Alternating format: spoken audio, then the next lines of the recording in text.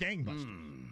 They were 9-9. It was before Kobe came out. They got a big win in Sacktown. Disagreement on what gangbusters is for the Lakers. Big victory in Sacktown that night, and Billy Mack blew his stack. Yeah, Meeks for 3. Well, Meeks, as you mentioned, Pete, $19 million. So, whoa, where's he going? Yeah, Detroit. Stan Van Gundy. Detroit, 3 years, $19 million. Kevin Ding joined us yesterday or day before, and talked about what the Lakers' approach would be if they couldn't land LeBron James or Carmelo Anthony or Chris Bosh or one of those max free agents, and it would be, more deals like they did with Jody Meeks. Yeah. No, if Jody Meeks is getting 3 years and $19 million, Jody Meeks is not getting a deal from the Lakers if they're to take the path that Kevin Ding believes they will take. Jody Meeks got $6.5 million per year from the Pistons. So that guy getting a whole lot of time on a terrible Lakers team when he didn't do a whole lot the year before, $19 million, things are going to be tough. Avery Bradley, career 9-point, 43% shooter, 2 rebound, 1 assist, 1 steal. Exactly. $8 million per year. 4 years, $32 million. Avery Bradley from the Celtics. You know what I would do if I was Brian Scalabrine? Start working out. Yeah, start Get back now. in the league. How crazy is this is how nutty things get when a lot of teams plan to have money because it's going to be a big free agent class like they did in 2010. If they don't get the guys they want, they overspend for nothing. Ben Gordon. Old Biceps McGee, Ben Gordon. Hey, he's chested like nobody else. He was kicked off the Charlotte Bobcats last year. His wife got in a fight at a bar. He was kicked off the team prior to the playoffs beginning. It's like a week left in the regular season. The Bobcats are going to make the playoffs. Ben Gordon is instant offense off the bench. He is kicked off because he is such a cancer in that locker room. 2 years, $9 million.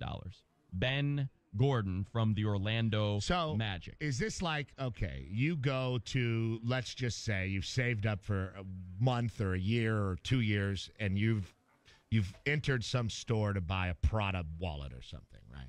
They don't have the wallet that you've been looking at online for months and months while you've been saving your money.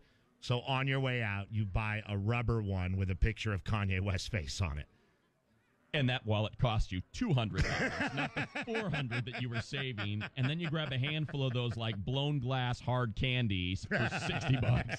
I mean, that's Marcin Gortat. Look, I have a little of that in me when I shop. Yeah, you just got to spend the money. Those creamsicle topsiders that I wore in here yesterday.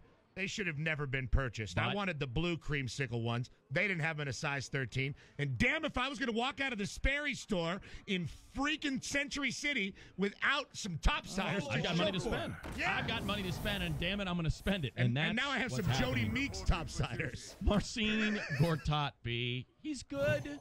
He played okay in the playoffs. And he's tough and fun to talk to. He's got a glorious nose. Yeah. He just got boxing background. $60 million. $60 million.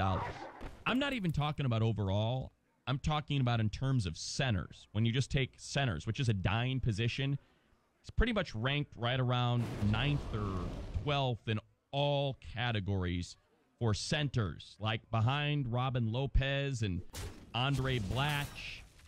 Joakim Noah doesn't make $12 million a year, and Marcin Gortat got $12 million. This is not new.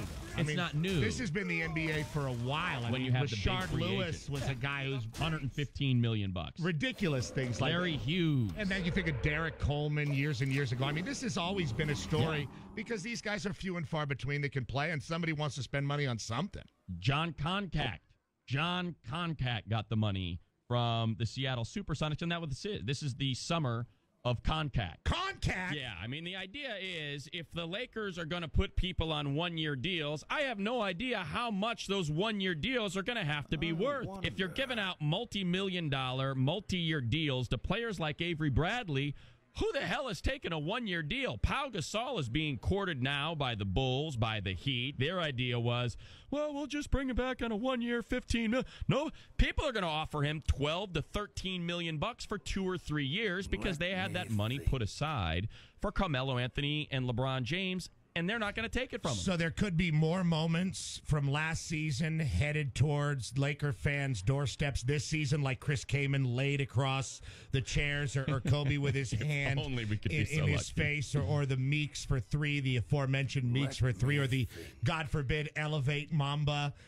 Are we looking at a team even worse than that? If they have their sights set on the 2015 Kevin Love free agent class and then the 2016 Kevin Durant, Russell Westbrook free agent class, I don't see any way around it. Gordon Hayward currently is on a plane from Cleveland to Phoenix, and those two teams are going to battle it out.